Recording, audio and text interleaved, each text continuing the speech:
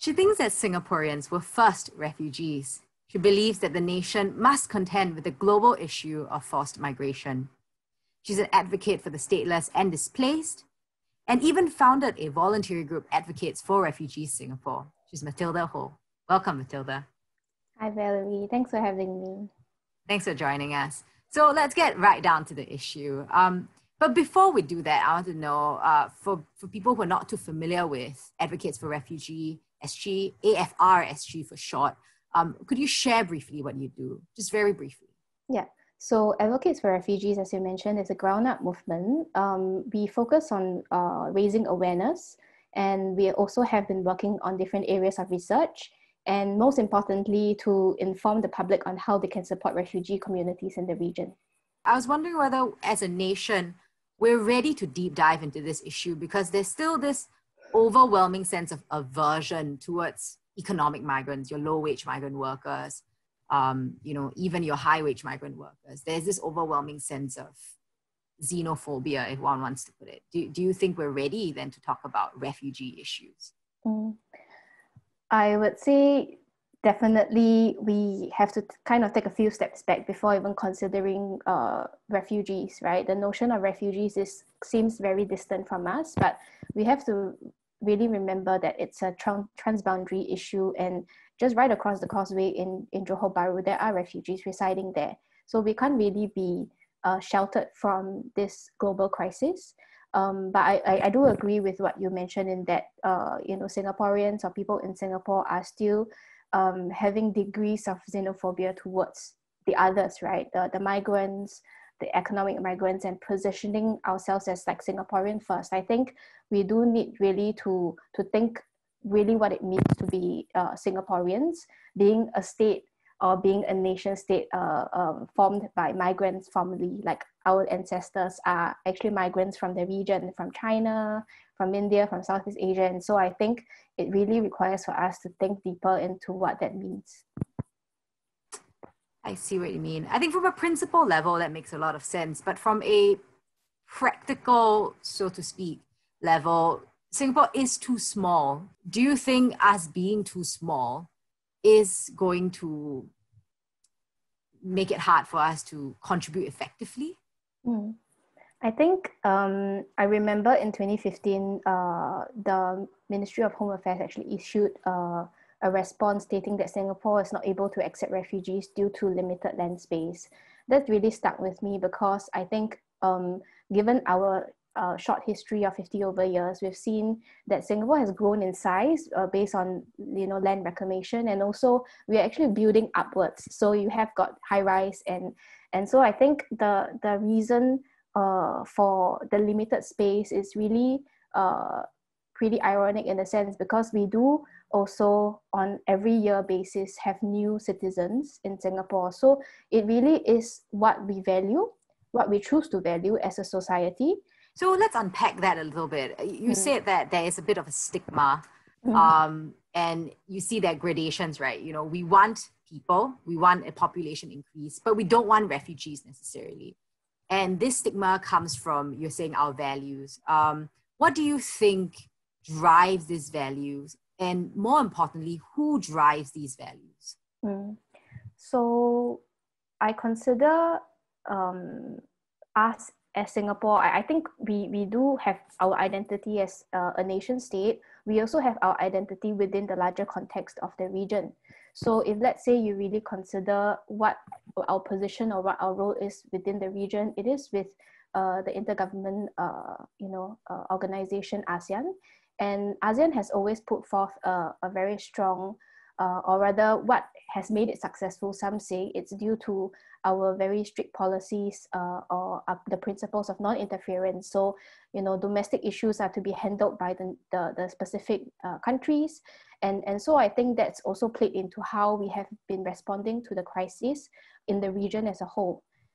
If we kind of take rewind to the 70s post-Vietnam War, Singapore has actually hosted Vietnamese refugees for about 20 years, up till 1996, when the camp at Sembawang Hawkins Road camp finally closed.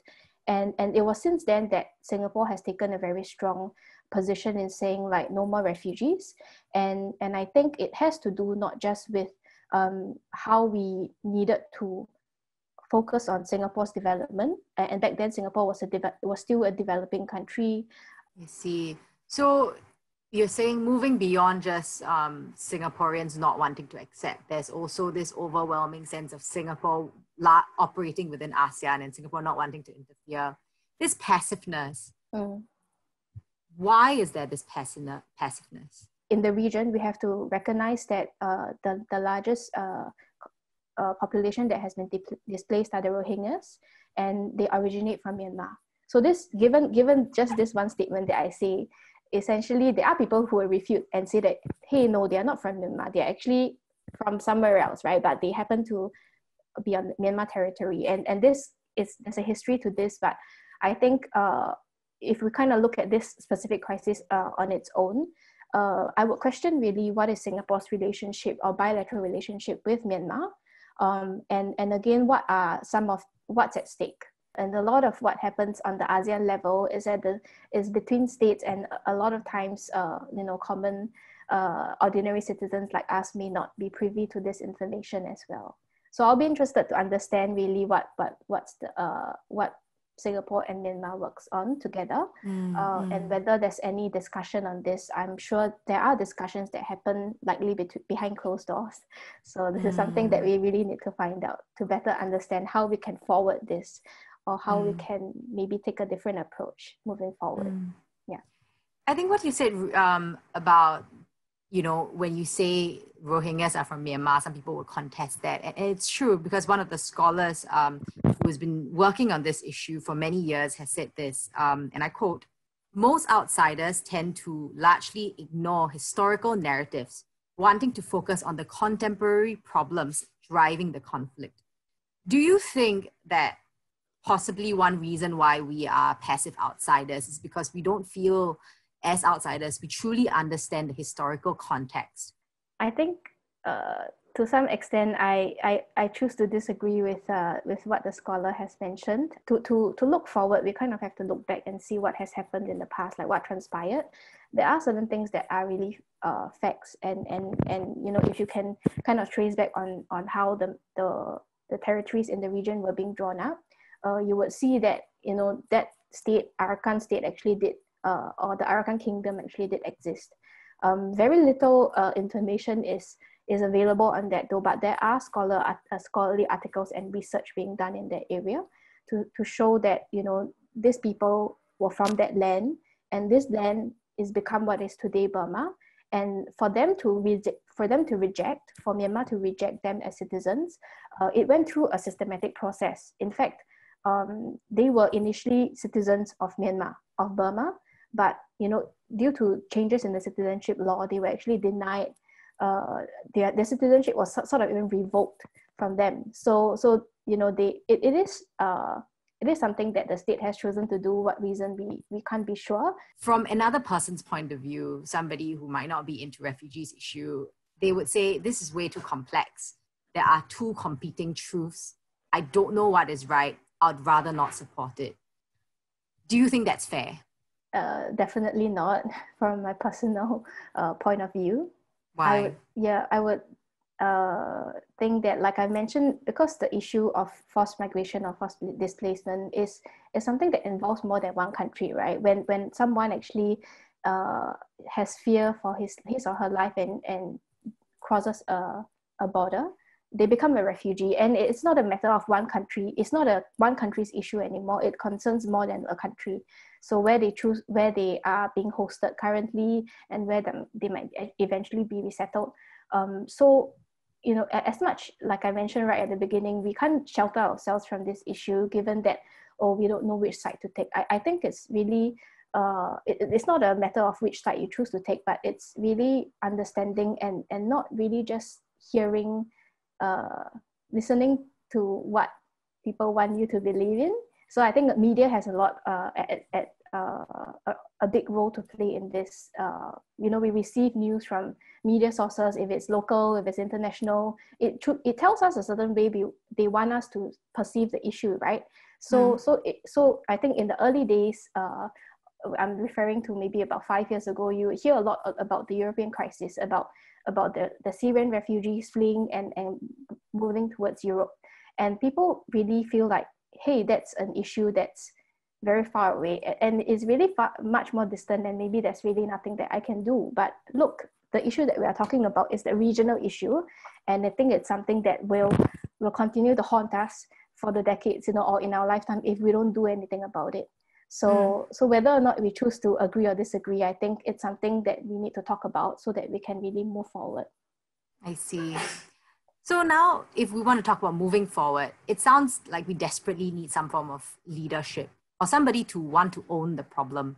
Because you said that a lot of times it's, within the ASEAN region, there's this idea of non-interference. Even within Singapore, there's this idea of not in my backyard. So who do you think should own this problem? I don't think it's a single person, but it's a collective action, right? A collective effort that requires, people or important regional leaders being able to sit together to really talk about this.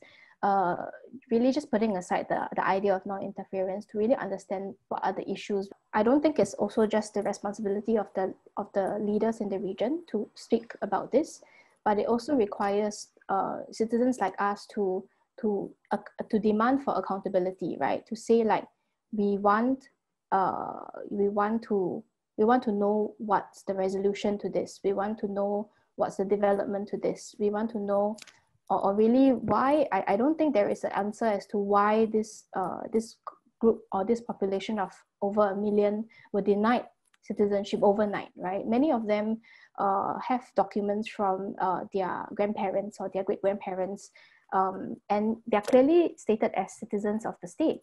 So why is it the Rohingyas? Yes. So why is it that due to the change in the citizenship law that all this were denied from them, and so we need to talk about this, not just at expecting leaders to talk about it, but I think at many different levels we can talk about it. At the level of businesses, like there are companies that may choose to work in Myanmar, and do they understand the issue, right? Are we kind of like encouraging all this so-called this behavior to continue and all that? So it's not just one person's issue. Yeah, it requires us to work together to work towards solutions. So it sounds like you feel that there is a clear right and wrong here. There's Myanmar being evil, and then there's the Rohingyas being victimized. If somebody were to offer a different perspective during your entire conversation, because you say having conversations is so important, so throughout the conversation, you realize that actually your perspective changes. Do you think you would take a different approach then, and you would just drop this entire refugee activism cause? I don't truly and only think that the government of Myanmar is at fault. I think there's a lot more that we really need to, a lot more nuancing that we need to really get down to. So I would be, in fact, very keen to have conversations with what others, what the others have to say, right? About this issue. I think what I have seen so far, not truly having had a conversation with any Burmese about this issue, is that you see a lot of negativity on social media. You're seeing that they are really commenting to say like, they are, the Rohingyas are rapists, they are criminals, they do all this thing to damage the good name of Myanmar, and they should not even exist, right? So I think we also really need to be discerning of the kind of arguments that they put forth. I really think that having a discussion is not just proving a point, but really what's your basis for all this as well. I see. That's great. So thanks for sharing, and thanks for starting this conversation with us. And to all of our viewers out there, if they want to join the conversation, where can they do it? So we have AFRSG, we have ongoing events and campaigns. And largely what we have to focus on right now is really to get conversations going. But of course, it's not just us at Advocates for Refugees, but it's also counting on people to have conversations with their networks. It could be Valerie, after this you speak to someone you know about it, and then the conversation grows from there. So having all these multiple conversations ongoing helps us to really get somewhere. But if individuals are interested, they can actually follow us on our social media, and there's some resources that we have on our website as well. It's really important to take the first step forward. So hopefully we can continue this and continue to inspire people. It doesn't matter if you're a Singaporean, if you're somewhere from where you are, there's definitely something that you can do. So reach out to find out where are the nearest organizations supporting displaced communities, and you can really just get started quite right away. Thanks for sharing, Mathilda. Thank you.